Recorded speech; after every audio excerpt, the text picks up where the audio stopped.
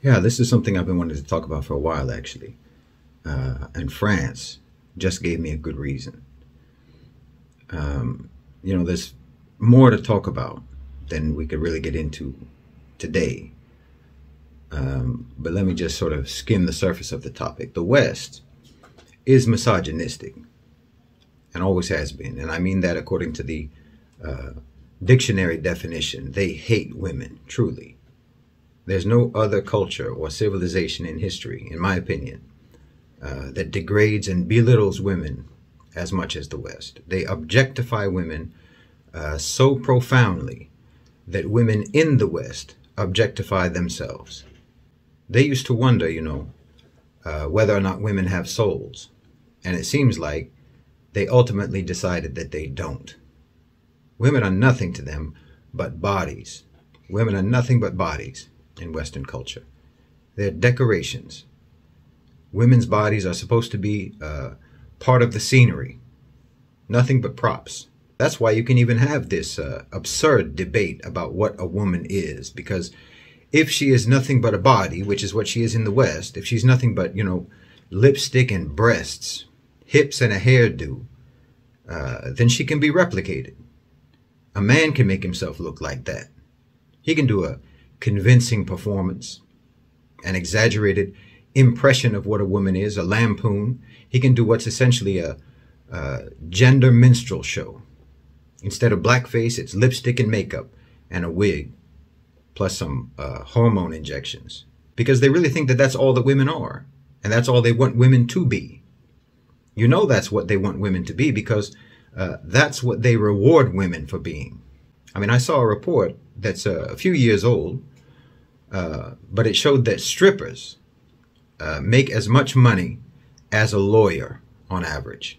Now, in a materialistic culture of commodification like the West, it's easy to see what the society approves of and what they value because that's who gets paid. Conformity with expectations is monetized. It's rewarded.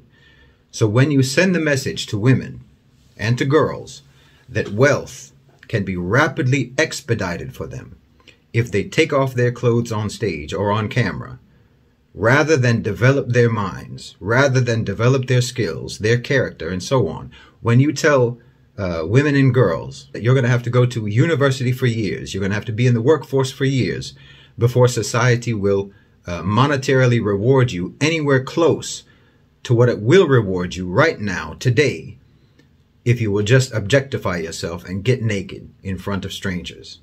The message is crystal clear. We want you to be what we think you are, which is a sexual object. And if you'll go along with that, you will be generously rewarded. We don't think you have dignity. We don't think you have honor. We don't think you're decent. We think that you're agents of the devil and instruments of sin. You caused the fall of man. That's deeply embedded in the cultural thinking of the West. And clothes, being covered, covering your nakedness, is only for the dignified. That's why they strip you in interrogations, to break you down, to humiliate you, to demean you, to create an imbalance of power between you and the interrogators. I know what I'm talking about because they did it to me. They do it to make you vulnerable. Well, that's what the Western society does to women. Forget about slut shaming. They practice modesty shaming, virtue shaming, dignity shaming. Because who are you to think that every man in the public sphere isn't supposed to be able to see your body? What makes you so special? What makes you think that you have the right to deny any man's eyes access to your body? Your bodies are supposed to be public. Your bodies are supposed to be decorations. That's the culture.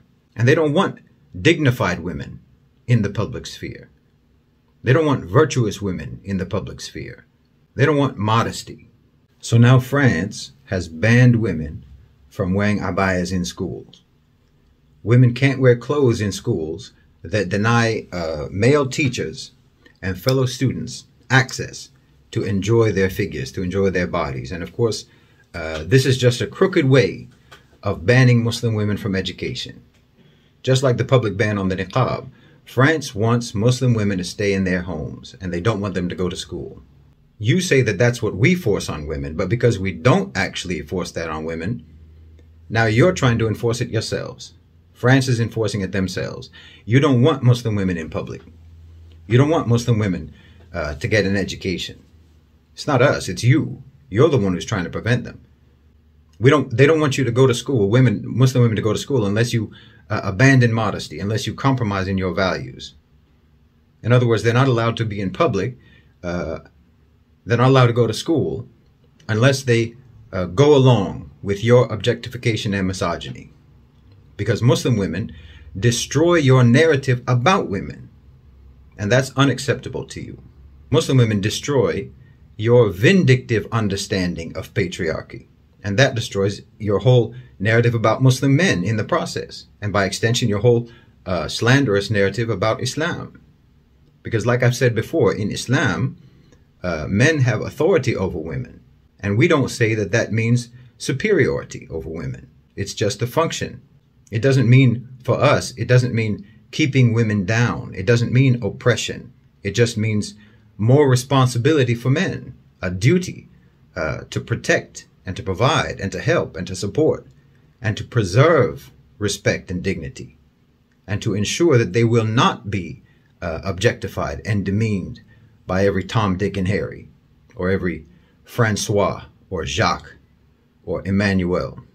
It's absurd to pretend that the Muslim world is misogynistic on any scale like the West, especially with regards to the issue of hijab. I mean, I don't think there's any better argument against the claim that hijab is a manifestation of male domination than the advertising industry. I mean, think about it. Companies know and have known for a very long time that men like to look at women's bodies. In fact, there isn't anything that men would rather look at than women's bodies. As much as they might like hamburgers, they would rather look at an advertisement of a beautiful woman in a bikini holding a hamburger than to look at the hamburger itself. That's why you use women in advertising the way you do. In a male-dominated society, women would be less covered, not more covered, because, well, that's what men want to see, and in a male-dominated society, they control the norms. And this should be understood. In a male-dominated society, in a truly misogynistic society, men believe that it is their right to see women's bodies. If a woman is covered, they feel deprived. The covered woman is defying their entitlement. You can even decipher this in their anti-hijab arguments, when they say that hijab seeks to make women invisible in the society. As if a woman isn't there if you can't see her legs or her hair or the contours of her body. She just doesn't exist if she's not showing you her body. This kind of pseudo-feminist assertion objectifies women even more than the hamburger advertisement that just uses a woman to sell meat. If she's not presenting herself as a decoration on the street for the appreciative eyes of passing men, then she's a non-entity in the West. Whereas a man in baggy trousers, a jacket, and a hoodie, where only his hands and his face can be seen, he's not vanished from the society. Just because you can't see his skin, he's still there. Because men's role in the West is not decorative, women's is. And that passes in the West for female empowerment. I don't know what's so difficult to understand about the connection between conforming with what gratifies men and being therefore dominated by men. And I don't think anyone wonders whether men are more gratified by seeing a scantily clad woman than seeing a woman in the hijab. I mean, whose image is more likely for men to search on Google, Kim Kardashian or Afghan woman in a burqa? No, the West hates Muslim women because they embody the antidote for the poisonous narrative that the West has always maintained about women. And they're afraid that women will catch on. They're afraid that their own women will start to realize that they don't deserve to be stripped down in public and objectified, that they don't have to suffer all these body image issues, you know, the eating disorders, the depression, the anxiety over whether or not they can fit into a tight dress or a short skirt to conform with societal expectations. They're afraid that Muslim women will make their own women question their own self-objectification, and then the party will be over.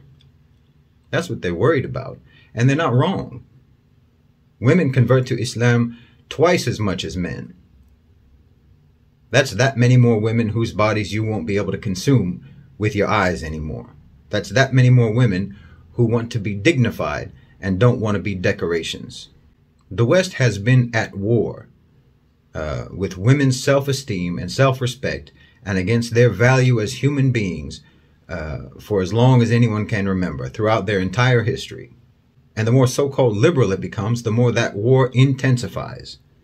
The more so-called feminism spreads, the more vulnerable and exploited women become, until you actually start saying that OnlyFans girls are empowered women, you know, feminist role models, because they embrace the norms of sexual objectification to game the system and make money.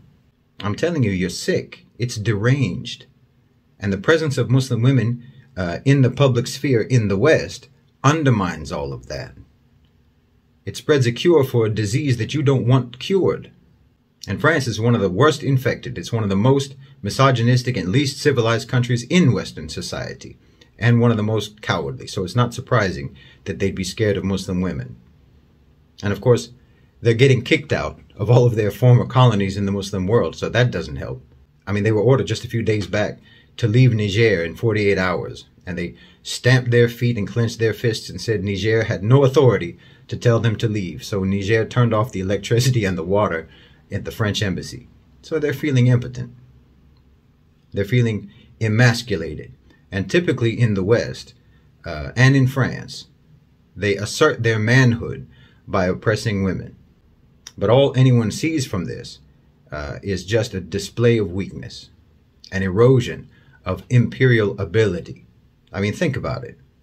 School is largely about indoctrination, and French schools have apparently failed to indoctrinate Muslim women sufficiently to get them to uncover themselves. So now you have to ban the abaya. You couldn't convince them to take off the abaya through years of state-funded indoctrination in the school system. That means your ideology is losing influence in your own country, in your own institutions. So then you have to resort to force.